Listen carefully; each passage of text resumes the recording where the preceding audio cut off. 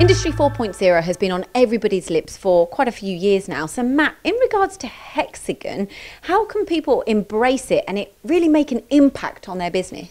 I think, Lindsay, Industry 4, as you mentioned, has been a kind of key topic for a while.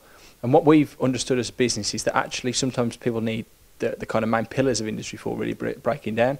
So Industry 4 has been represented by 9 key pillars, and this has been defined for a number of years, which you can kind of see on the TV behind me.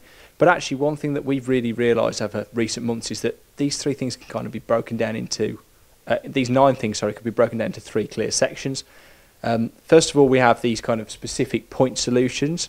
So this is the stuff like additive, augmented reality, and these areas are solutions which we believe businesses should adopt where they've got a very clear need for them. So typically these can be capex heavy investments, but very, very useful if you have that specific requirement, but also a little bit of a white elephant if you don't.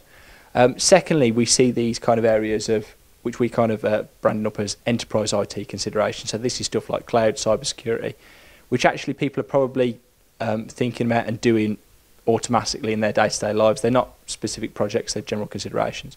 And finally, the area where we believe people can see a real impact in their business quickly is in these high-impact accelerators.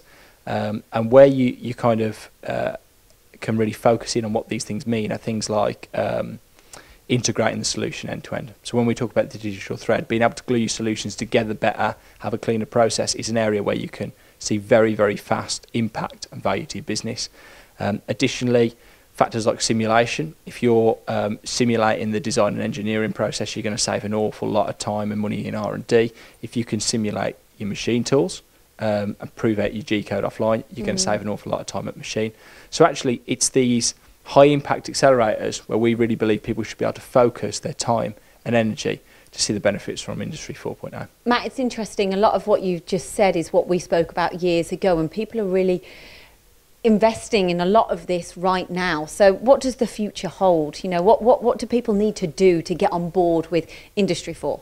I think, first of all, it's about understanding your business, exactly where your challenges are today, and then looking outside at what Industry 4 potentially can do for you, and being able to meet these 2 things in the middle. So your challenges and the opportunities in the market.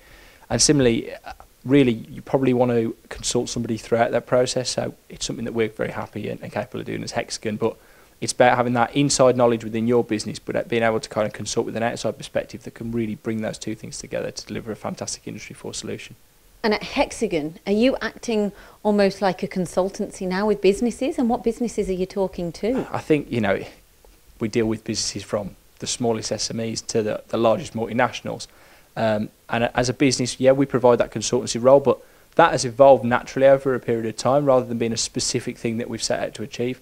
Because we've got all of these solutions that fit into different parts of people's value chains, we've naturally been able to kind of pick up a lot of expertise as we've gone along the way. We've seen an awful lot of different use cases, different verticals, both traditional stuff like aerospace and automotive, oil and gas, to really the modern industries that are driving our economy forward, things like e-mobility, renewables.